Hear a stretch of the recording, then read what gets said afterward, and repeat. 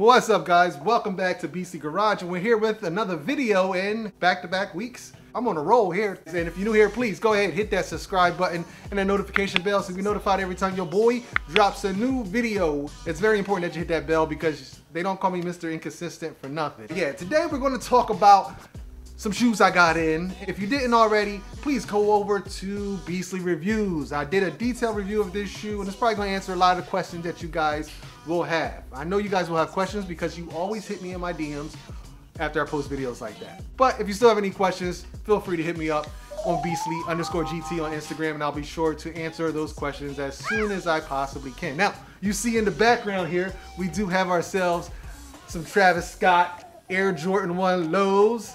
And yeah, I just had to go ahead and come on my main channel and do a review, or not really review, just talk about these shoes because they're freaking nice. Like, not just that particular pair, the shoe in itself is nice. I mean, it's a Travis Scott, a Fragment, and I like it, and we're gonna take a look at it, and then I'm gonna talk to you about, you know, why I decided to go with a UA shoe. I'm sure as most of you know, to get a retail pair, it's gonna be damn near impossible. You all saw last week how it was hard to get the Travis Scott ones. I mean, really, who do you know that got a pair besides like Sniper Kicks or something?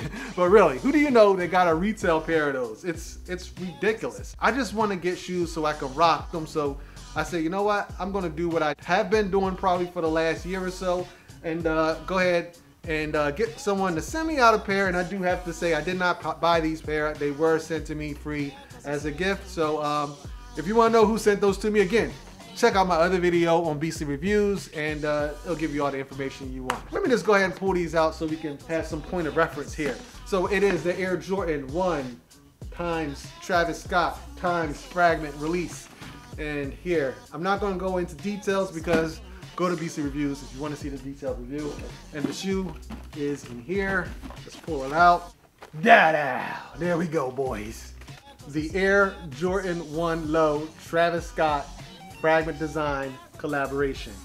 This shoe in itself is a dope shoe. But now, talking specifically about the pair that I have in hand, damn, this shoe is clean. We all know Jordans, they have factory flaws. They all have factory flaws. One of the things that drew me into my first UA was the Travis Scott Jordan 1 highs when they first came out. The Mocha pair. Yeah, I saw the inconsistencies in those shoes, and I was like, there's no way you can tell a fake Travis Scott. I mean, who's pulling out a black light when you're rocking a shoe on foot? Like, I wish somebody would walk up to me with a black light. Fortunately for me, I did hit on retail pair for the Travis Scotts. Talking about these right here. I did hit for a retail pair on the sneakers app, and then I had a decision to make. I was like, damn, I like them, but do I want to wear them? Because at the time they were going for $1,000. Right now they're going for like $1,600. So I made a wise decision, I think, to not throw those bad boys to feet and to keep them DS. And you can see right here,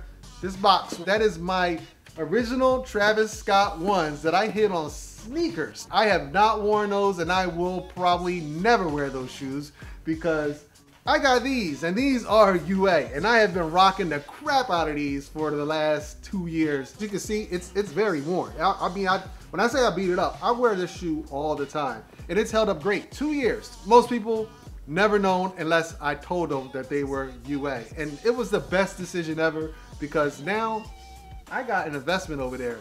That is a dope shoe, but it's a shoe that I'll never see the foot because right now, $1,600 or whatever these shoes might go up to is worth more to me than being able to wear it. I feel very confident that these are going to definitely hold up for the beating that I'm going to give them. An easy to wear shoe. It's blue, black, white, sail. I mean, come on.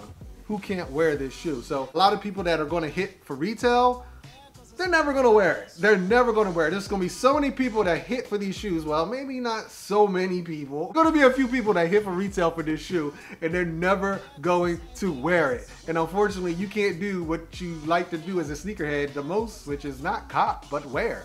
Wear comes first. I'd rather wear a shoe. I don't just want to say I got it sitting in the closet up on a shelf, up in some type of protectant, you know, vault. No, I want to wear the shoe. I want to wear it. So it doesn't make sense for me to spend $3,000 I'm not spending $3,000 on any article of clothing, accessory, or anything. It just ain't happening. So the only way for me to be able to get this shoe and wear it, this is the best option. I don't know, judge me if you wanna, but hey, I've been doing it for the last year or so now. I did the Chunky Donkey video. I have been rocking my Chunky Donkeys. If you follow me on Instagram, you'll see I wore them to the beach this past summer, and I enjoyed them. I didn't have any worries. I didn't worry about nobody stepping on them. I wore them on an actual beach, like through the sand. If it was a real pair, I'll be all nervous about every little thing that happened to them. So no, it's worry-free rocking. And initially, I will say it did start off with just like high shoes, like the high price shoes, shattered backboards, unions. Yes, I did get all those type of shoes through the alternative method, as I like to call it. Check out my Beastly Reviews channel if you haven't. I keep plugging it. I wear unions on the regular. I wear Travis Scotts on the regular. I wear Off-Whites on the regular because I like those shoes. Not because I'm trying to be a hype beast, because I like a lot of shoes, but I also wear regular GRs on the regular. It doesn't matter. If it's a nice shoe and I have the right fit to go with it, I get to wear it. And that's the freedom that I get from not being so close-minded that I'm just going to turn my nose up to a shoe that didn't get purchased from Nike or Foot Locker. One of the shoes that I wear a lot is the Hyper Royals. Now, they don't cost $1,000, but they're up there around that $300 to $400 to $500. And honestly, I was just thinking that, you know what, I think these shoes are gonna go up. So the retail pairs that I hit for, guess what? I didn't wear them. I decided to wear one of my gifted pairs right here, because if you've seen, I did a video, a couple videos back on this channel, there's very, very minimum differences between the retail pair of these and the alternative pair that I have. So why should I devalue a retail pair that I could use as an investment and possibly, you know, use that to fund other things I like to do, maybe sneakers, cars, guns, whatever. I'll just rock these all day long. You know what? No one is ever the wiser. These are all shoes that I rock on the regular. This is a UA pair of mochas. They're getting up there, I think, the $400 to $500 range. They'll probably even go up higher. And I knew if I copped a retail pair of these, actually I had the UA pair before I had got the retail pair. So it really was no question as to whether or not I was gonna wear the retail pair. I was like, no way, I got these. I'm gonna put those retail pairs up. Because I got 3 pairs of retails on mochas and the Hyper Royals, and none of them are ever going to foot. I'm just gonna continue to beat these up. And you know what happens? After they get beat up to the point that I don't wanna wear them anymore, I'll toss them and I'll go buy more pairs to beat up, because it'll be cheaper to do that than to unds a retail pair of mochas. That's the way I think. I'm sorry, this is. So we gotta talk about it. The negative side of the UA. See, because I like to buy UAs to rock, but then you have those that wanna buy UAs to pass them off as a retail authentic pair, and then that is wrong. That's the wrong part. That's why I do not sell any of my UA shoes. I do have people contacting me all the time asking me if they could purchase the shoes that I received through the other channel. And no, I tell them I do not sell, I do not give them away, I do not do anything with those shoes. I only wear them. And once I'm done wearing them, I will destroy them or throw them out. There will never ever be someone that can say that Beastly Garage contributed to me being scammed. That will never happen. So if you hit me up in the DMs and you ask me to send you a pair of my UAs, just know it's never gonna happen. Sorry. Never gonna happen. They're for me to rock, for me only. So that's it. I just wanted to show you guys these shoes that I picked up, and I think they dope. If you didn't, go ahead, check out my review on Beastly Reviews. Again, another plug. Actually, I'll put it like, put a link right here, right now. Where you gotta go for these regardless, because they're reselling for $3,000. So of course, I'm gonna go for them. I'm gonna go hard. I'm gonna enter all the raffles. I'm gonna do everything. I'm gonna try to get them. But if I don't, I still got a pair to rock. I'm good. Like, comment, subscribe, and I'm out of this joint with some Travis Scott lows.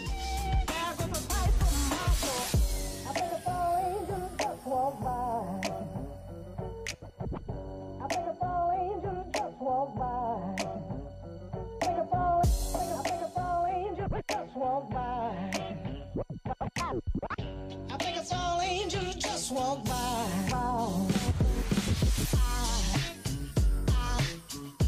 There goes a sight from my soul.